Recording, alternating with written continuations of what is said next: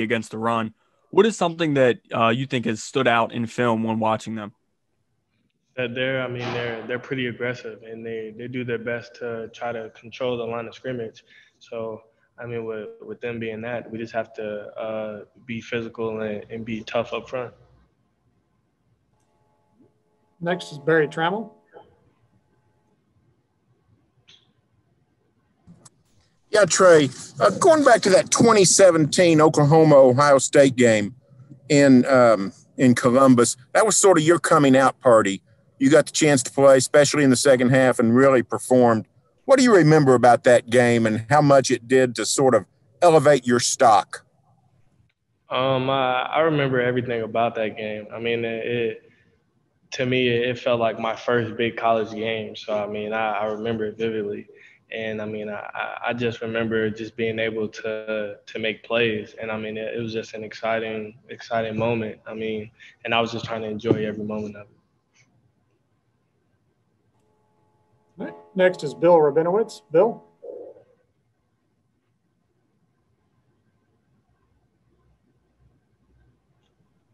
Okay, I try. The offensive line that you're running behind, I know you had a good one in Oklahoma, but how good is this? How well is this line playing? And what kind of stands out about their blocking and maybe just their mentality or chemistry? Those guys are great up front. They make my job easy. They control the line of scrimmage. They get great push. And like I said, they make my job a lot easier. And just being able to just get in sync with them, it's gotten easy over time just because of how great they've been. And again, like they do a great job of just getting off the ball and just moving bodies. Next is Nathan Baird. Nathan?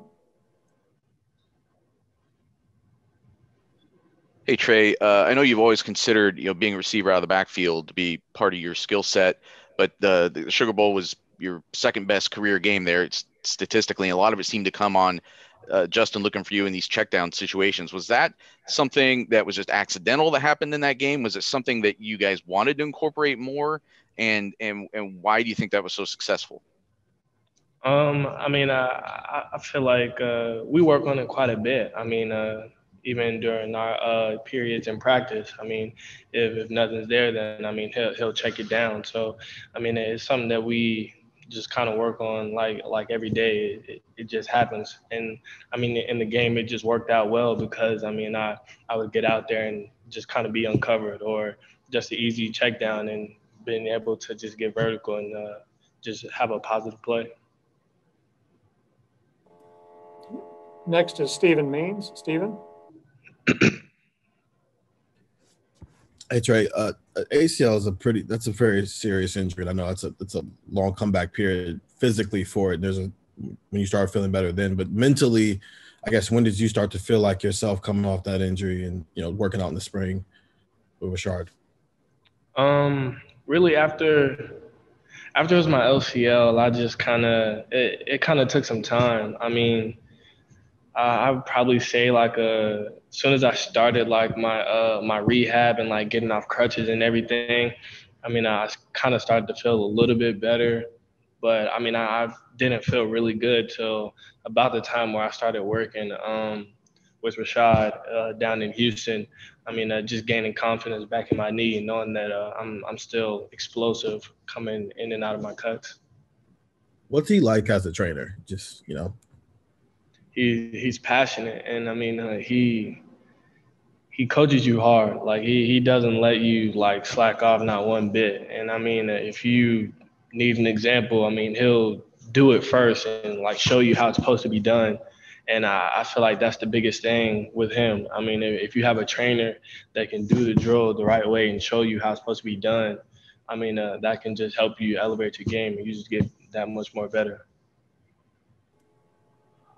Next is Griffin Strong. Griffin? Hey, Trey, I'm wondering how you might be dealing with the added pressure of expectations now that you've had these two huge performances back to back. Do you feel any extra anxiety or extra pressure that you have to perform in a huge way? No, I actually don't. I mean, I'm confident in my ability, and I know that I prepare well for each game. So, I mean, there's no pressure. I just know I just have to go out there and just execute, do my job to the best of my ability, and I mean, I know that I'm gonna be fine. Next is Andrea Edelson. Andrea?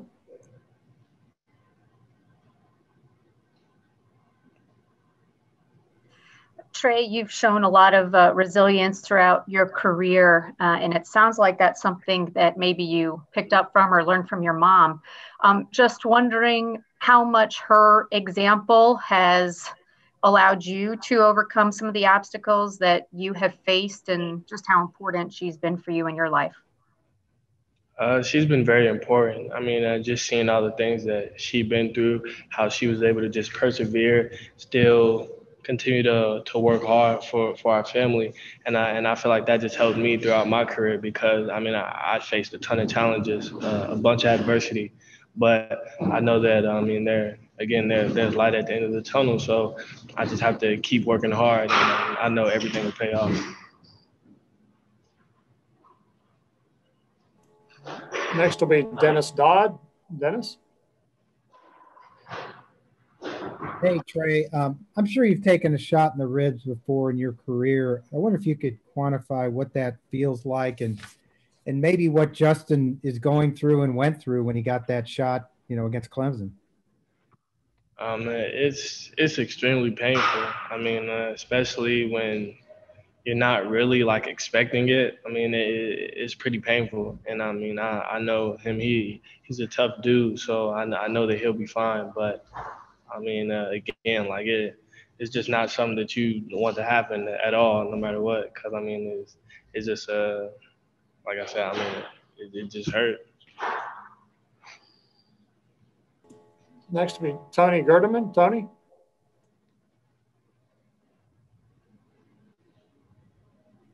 I want to ask about Williams, kind of coming out of nowhere a little bit. Mayan Williams, what have you seen from him this year, and what's it like just to having watched him grow as the season has gone on? Can you say it again? Mayan Williams, what's it been like to watch him grow this year? Oh man, mine he's been great. I mean, I just seen him improve from. I mean, since we first started camp. I mean, you can tell like a freshman coming in, he was like a little bit lost, just trying to learn everything, and just to see how far he's come. I mean, he just makes plays and he plays with so much energy and emotion, and I mean it just gets everybody I mean motivated and hyped up, and it's a good thing to see. Next will be Patrick Murphy. Patrick? Trey, similarly, I'm interested. We haven't talked to you a ton about Master and your relationship. What has that been like throughout this year, getting to know him and then kind of the back and forth with you guys both getting carries? And now as you've kind of stepped into the forefront here, how has your relationship developed and what's it been like recently? Our relationship has been the same. I mean, we've always been there to kind of help each other out. Even like during games, like if we see something, we'll just kind of give out some tips just to help each other do better. And I mean, even in practice, like we compete, we push each other to get better. And I mean, that's just kind of how our relationship has been from day one. I mean, and it's still been like that throughout this entire time. Next is Donnie Woods. Donnie?